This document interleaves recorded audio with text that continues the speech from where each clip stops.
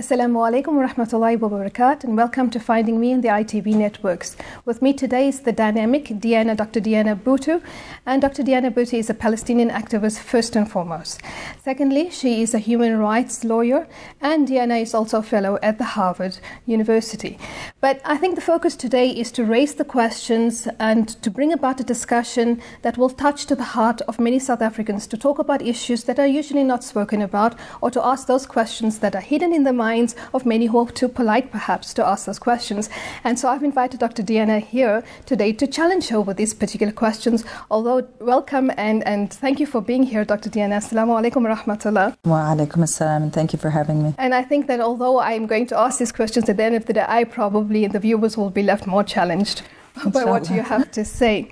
Let's go to the very beginning. And the beginning for me is this targeted propaganda script that you find. It sounds almost like a stuck record every time you switch on the mainstream media and there's a discussion on the Palestinian issue.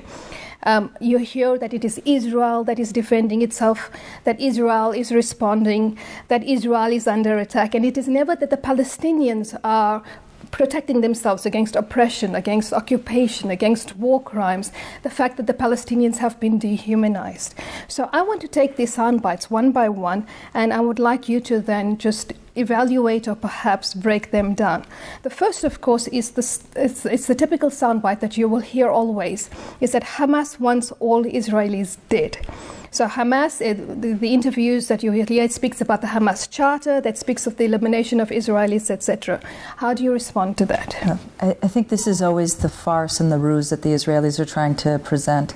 And, as the expression goes, when you point a finger at somebody, you're actually pointing at yourself.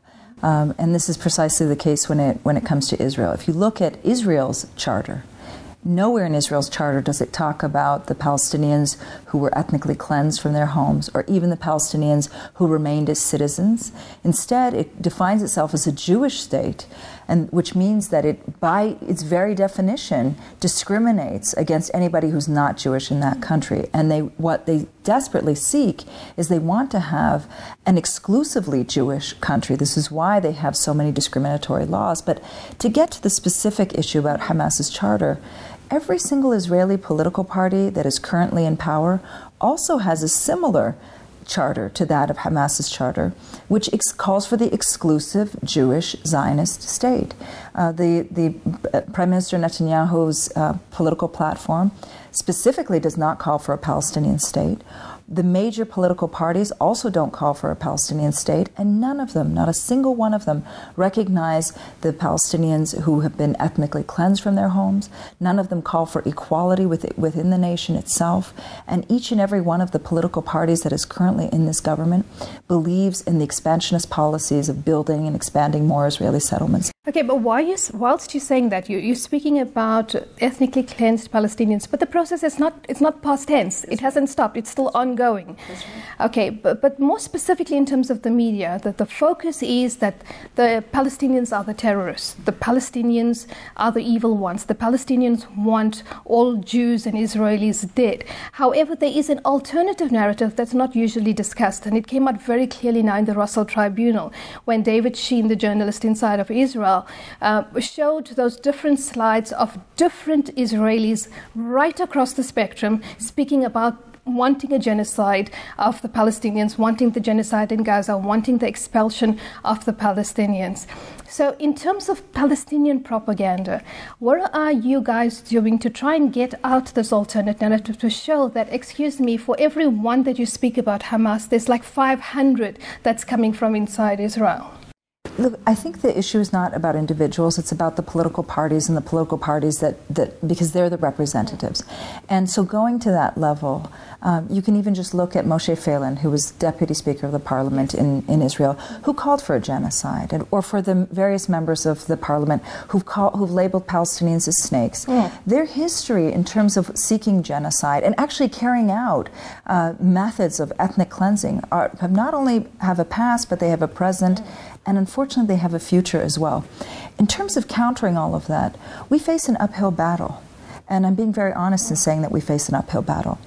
If you look at the media in the United States, in Canada, in most of Western Europe, that media is very much adopting the Israeli narrative. And it's ironic for me because of the fact that if you think about the history of South Africa, and I was somebody who was raised during a period when apartheid was still in place. I was living in Canada, though. I never once saw on Canadian television somebody who was a supporter of the ANC having to be on the same platform as somebody who specifically was pushing for apartheid policies. We didn't have that level of balance. In fact, nobody would have said, oh, we need balance. Oh, we need to hear both sides. But when it comes to Palestine, the Israeli narrative has seeped in so deeply that they've made it seem that Israel's just a normal country and that we simply have to have balance. They don't recognize that the balance that they're actually promoting is allowing spokespeople to defend and to promote ethnic cleansing.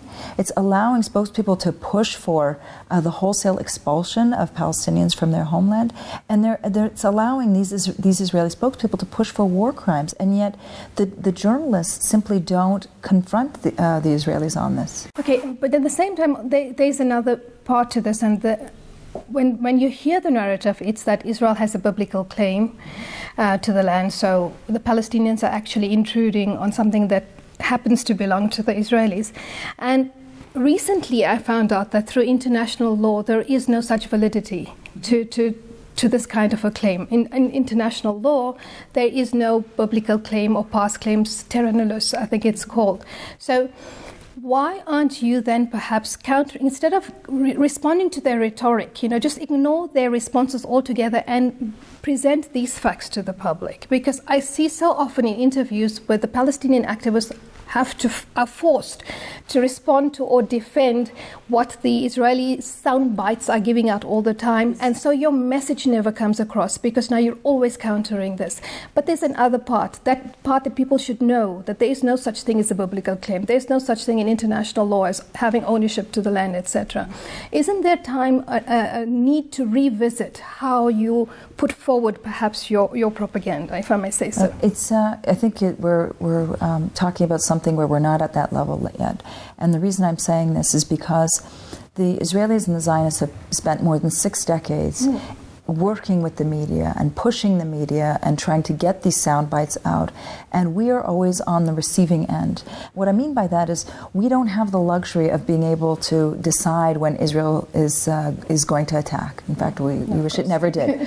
And so these media machines that they have that accompany their attacks are always well planned out in advance, and so we are, by our very nature, always on the responding end.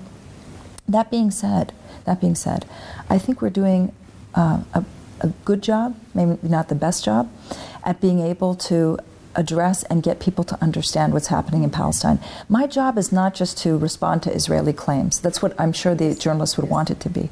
But I think that judging by the thousands, the hundreds of thousands, perhaps even millions of people who came out during the attack on Gaza in support of Palestine, it's clear to me that the message is getting out that people don't believe the Israeli lies any longer. And they may be able to convince a person who isn't very well acquainted with this situation and never will be very acquainted. But those aren't the people who are part of the change that I'm seeking. I'm seeking the people who are intelligent, who want to do something proactive, and who are looking to actually do something for Palestine, who are looking to change the narrative, looking to really uncover what's happening. And think of the bottom line is, at the end of the day, to try and reach the person who just has inherent human dignity and goodness in them, because you can see when something is wrong. You just know it's wrong. Quraysha, I want to address that particular point. During the attack on Gaza, one of the main and one of the most disheartening points was when I was constantly having to defend our right to be alive. Right. And with journalist after journalist saying that we had a culture of martyrdom, or saying that we were being used as human shields, that we wanted to die, etc. And for each interview I called them out and I told them exactly that this was racist, that this was not the type of thinking, but it was beyond racist. It was that they themselves didn't have a measure of humanity. Yes. If you are asking somebody, isn't it within your culture that you want to die? Then it means to me that you yourself don't have a measure of humanity. Whilst you're talking about that, I was thinking of Rafib Ziada when she narrated that poem, and she says, we teach Palestinians how to live, So it was also responding to that, because it says you have these suicide bombers, you have these human shields, and Palestinian mothers send their children out to die, etc. But we have 1 minute before we go to the break, and let's just do the second soundbite. Israel cannot negotiate a peace settlement because the Palestinian leadership is divided. Israel wants peace, Palestine doesn't. Oh, what a farce. First and foremost, it's the Israelis who have divided Palestinians. But we'll leave that aside for the moment because you're running on time. But the main issue is that when we were divided, the Israelis refused to negotiate. And now that the Palestinian Authority has come together with Hamas, the Israelis are also saying, we can't negotiate because Hamas is in the government. So you can't have it both ways. You can't say that you can't have peace because the Palestinians are divided, and then when they unite, say, we can't have peace because they're united. At the end of the day, Israel is looking for excuses for not ending its occupation, for not giving Palestinians their freedom, rather than reasons for giving Palestinians their freedom. Okay, so we have to go to a break. When we come back, I have more questions. We'll see you then.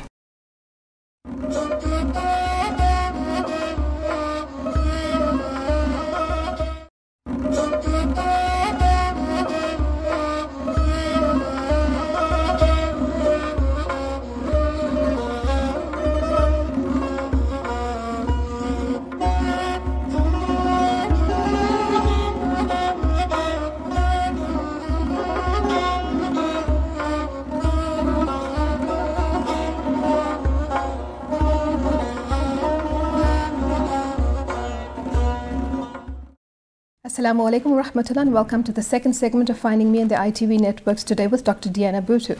And before we went into the break, we were speaking about the sound bites that are very often featured in the media and how to counter that. And Dr. Diana, you spoke about this, where the Palestinians and the Israelis, the quagmire that usually is that Palestinians don't want peace, Israelis want peace, etc. But I think we've kind of covered the sound bites you mentioned about Hamas and the suicide bombers and the human shields. And then, of course, there's the other issue of the tunnels, that the tunnels are dug basically so that the Palestinians or the Gazans can attack Israel. But no mention is ever made of the fact that these are the people who are besieged. The tunnels are a lifeline for them. So the one part of the narrative is presented and not the other part. Look, a part of it is that, I have to be quite honest, during this latest attack on Gaza, you were left with just a few people who were willing to go out and speak about Palestine. The Palestinian Authority largely went underground and didn't say very much. Right. That being said, the tunnels. The tunnels are a lifeline to Gaza, but not only a lifeline. If Israel has the right to bomb Gaza, then we have a right to seek protection and go underground. Yes. It's just that simple. If Israel has a right to drop bombs on our head, then we have a right to also protect ourselves. And what the Israelis are always trying to do is they're trying to portray it as though there's this, suicide operation that's constantly taking place, but what they're failing to address is the fact that these tunnels were dug because of the fact that this blockade has been in place for 7 years. A blockade in which they were counting the calories of what Palestinians were consuming, in which basic food supplies were not allowed into Gaza, and in which the quality of life was practically down to zero. If you think of your own life, your life is not measured by what food you eat. It's not measured by little things like that. It's measured by, do you have the ability to see your friends and family? Do you have the ability to go abroad? Do you have the ability to meet your friends who may not be in the same small area that you live in? And what Israel has done is it's denied Palestinians that very basic little thing. So it's not surprising that they dig tunnels. Not at all. Okay, now, considering what you just said, and that the fact that the Palestinian Liberation Organization, the PLO, went underground, my question is this, that if the PLO is committed to Palestinian freedom, why does it cooperate with the Israeli security issues as it recently did in the prelude to the Occupation Protective Edge? And of course that was the start where Hamas was blamed for the 3 settlers and everybody knew that it was not Hamas. And the PLO cooperated. And in large way, this cooperation, in my opinion, prevents conflict resolution. Absolutely. It extends the occupation. Absolutely. Look, the main problem today with the PLO is that it's lost its compass. It's no longer, it has the word liberation in the title, and that's it. And the Palestinian Authority similarly. The big problem is that the PLO, the Palestinian Authority, are now, in effect, serving as the security subcontractors to the Israelis. They do this because this is the only way that international money will flow, this is the only way that international support will flow, but it's fundamentally misguided. There's no place on earth where the occupied have to provide security to the occupier. And yet they've turned us into people who, as the occupied, have to provide security to the occupier. The tragedy is not just that security cooperation continues. The tragedy is that Mahmoud Abbas, the current leader of the Palestinian Authority, has come out and said that security cooperation is sacred. That's where the tragedy lies. When you see that this process of negotiations has failed, it's gone nowhere in 21 years. When you see that security cooperation has failed, it's only sent more Palestinians to prison rather than liberated them. One would expect that a leader would say, enough, I'm not doing this any longer. I'm going to switch gears. I'm going to push for BDS. I'm going to push for a popular struggle. But instead, this leader continues to not only push for negotiations, but continues to engage in security cooperation even after the attack on Gaza. So considering what you've said, from what I have read and from what you have said, it's obvious that the PLO has developed patronage networks. It has enriched, and so there's a certain elite within the PLO and the Palestinians who continue to serve the occupier, irrespective of the protracted conflict and the harm that it will bring to the ordinary Palestinians. So if you're looking at it from both sides, it's obvious that Israel has mastered the colonial plan, divide and rule, between Palestinians themselves and between Palestinians and Hamas. But I've heard many times Palestinians say that the PLO is not going to the ICC, for example, because if they do, then the US and the EU, etc., and Israel will withdraw the tax transfers, the funding. Now, from an Islamic point of view, you and I, and I'm sure many of the Palestinian leaders read the Quran, and Allah subhanahu wa ta'ala says, Allahu yabsutu rizq liman yasha.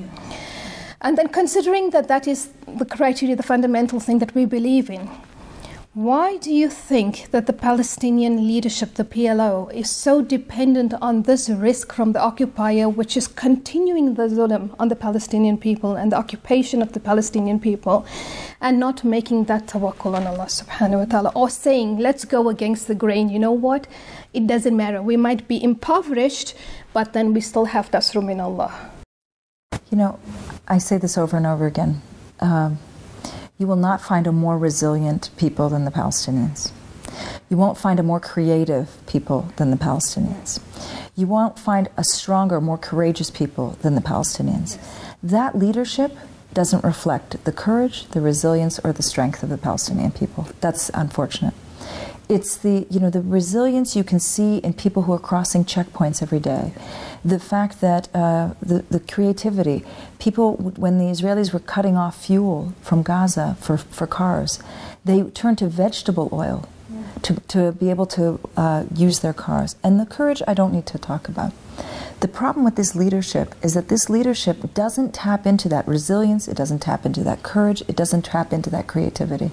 And instead, it's relying upon the international powers. These same international powers who've made it very clear that they never want to see Palestine free. They make statements that they want to see Palestine free, but they never put sanctions on Israel for any of the actions that Israel's doing. And in particular, this last action of the war crimes that were committed. We don't need to go to the International Criminal Court for the world to know that what was happening was war crimes. We don't need to go to the International Criminal Court in order to hold Israel accountable. We have other means as well, whether it's sanctions or boycott or other things.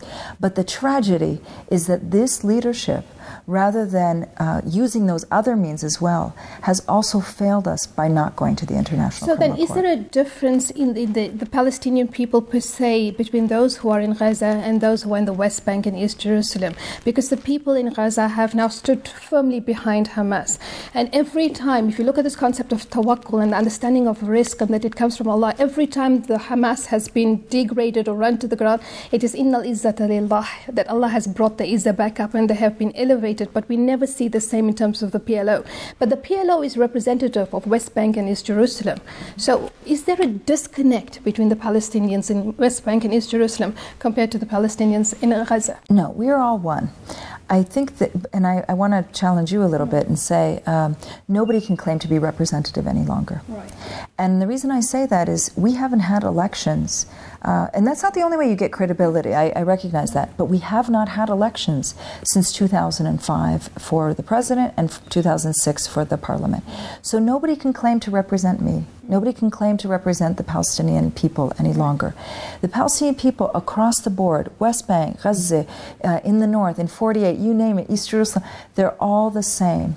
Strong, resilient, proud, and courageous. And it's this leadership on any of those political parties that is failing to represent us. Even Hamas, for what happened during this last attack on Gaza. Well, what they did was they stood up to the Israelis, they showed Palestinian courage, they were strong, etc. I still don't see a strategy for liberation that is coming from them. And this is what I want to see. I want to see a political party that has a strategy for liberation. Considering that we are now at this dead end where there is no strategy for liberation, but at the same time the tools that are available in terms of the international world and international society, they themselves are already so laced with poison that it's hard to believe that you're going to find a liberation strategy coming from there. Let me explain. You're a human rights lawyer, but human rights are relative. And we know that we see that in most cases, human rights firstly are Eurocentric. They privilege the white Christian male, and there is a hierarchy to the value of human lives, of which the Palestinians are the bottom rung of the ladder. You're not the right color, you're not the right religion, you're in the wrong place. And of course, they're protecting the white Europeans, which are the Israelis. In what way then are the Palestinians, what tool can they use to try and find this liberation? Because the international community and the international world is not going to bring about that liberation. I agree. As a human rights activist and lawyer, it's a very small tool, yes. Right? And because it's a very small tool, I don't inflate it. I don't think that we're going to get liberation by going to court. I don't believe that. That said, I don't think this world just consists of white males and white European males. And I think that the world is obviously much more diverse. And this is why, for me, the BDS movement, the Boycott, Divestment, Sanctions movement, is so key. It is so key because just as boycott, divestment, sanctions worked to liberate South Africa, again, white, European, I'm surprised people even, thought of liberating South Africa if you look in those contexts. Just as it worked for South Africa, it will work. Not that it can work, it will work for Palestine. And what I mean by that is we don't have to be beholden to whether Sweden is going to recognize Palestine or the UK government is going to recognize Palestine or whichever country is going to recognize Palestine. For me, it's not about recognition of Palestine. It's about punishing Israel, holding Israel accountable, making Israel feel that it's paying a price for its ethnic cleansing, for its occupation, for its criminal actions, making Israelis feel the same. And through that, I feel that we will get liberation.